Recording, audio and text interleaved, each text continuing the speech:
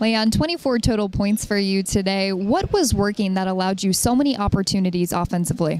Just the team playing together. We came in this camp, not knowing who we're going to be playing with or against, and our team kind of we just built a chemistry fast, and everyone shares the ball. So I give them all the credit to those 24 points.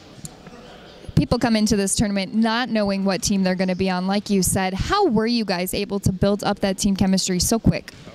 We started off struggling in the beginning. We didn't know each other, but I mean, we all had positive talks and positive thoughts to each other, regardless of if it was a missed layup or a missed shot. We kept telling each other to still shoot the ball. No one's being selfish, and we're just playing together like we've been playing together for a while now, and it's just great.